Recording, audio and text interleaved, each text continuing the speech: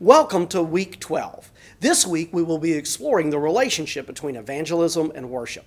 Although we have noted from an early point in the semester that the historic liturgy always revealed an evangelistic purpose as well as the priority of worship in the Sunday morning gathering, we want to now return to that topic for a reasonable consideration of how these two fundamental purposes interact in the worship gathering.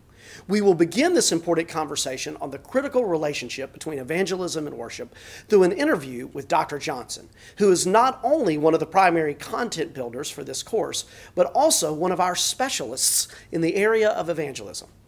I will be in dialogue with him to get his perspective as a pastor and research expert on evangelism as to how we can best integrate evangelism into worship. You will also explore this topic through a paper on the relationship between apologetics and worship.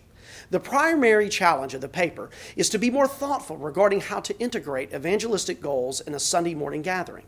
A secondary purpose is to provide a taxonomic framework for exploring apologetics.